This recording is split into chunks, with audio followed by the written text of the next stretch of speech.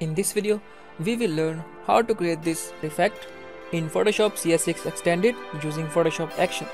It will be fun, so let's jump in Photoshop.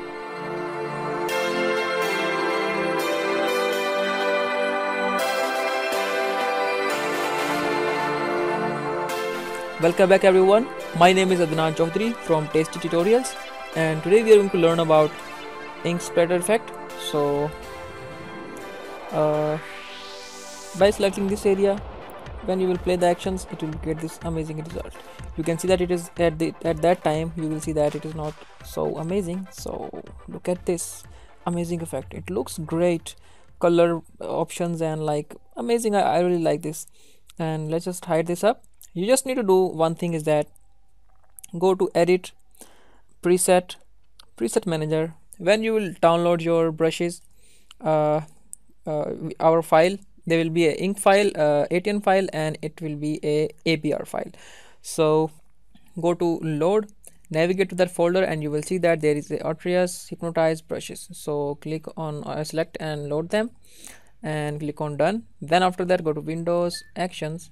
Right in Actions, go to this icon and click on load actions. There will be actions Hypnotize ink in water, and select and load them. So cancel this, close this. You will see that there is a already loaded.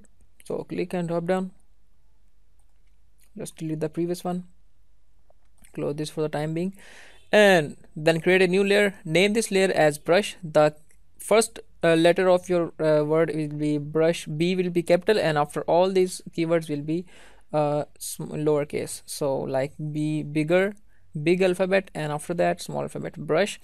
And I'll create like this selection. It should be a hard brush, so opacity should be 100%. So then go to actions, then click on this Hypnotize and click play the actions. And before playing action, go to edit, purge, and all.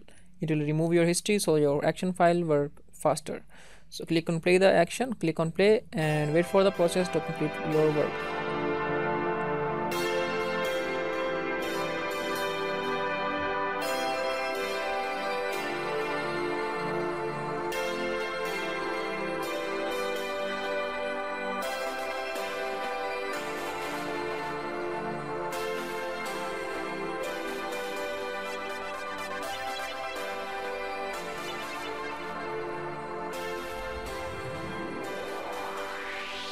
Okay, so look at this final output. It's really amazing. I like this. This is not worth it.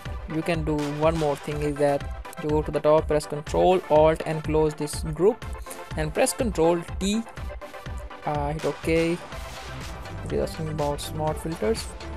Click and look at this. It has created a shadow of this, so it could look more interesting. So this is the final effect. I hope you like this. The file is given in the description bar, but before use this, just keep in mind that I am using Photoshop CS6 Extended. Let me just show you about Photoshop. There we have Photoshop CS6 Extended. So try to use it on Photoshop CS6 and it will work fine. Never forget to subscribe, and keep in mind, never stop and keep learning.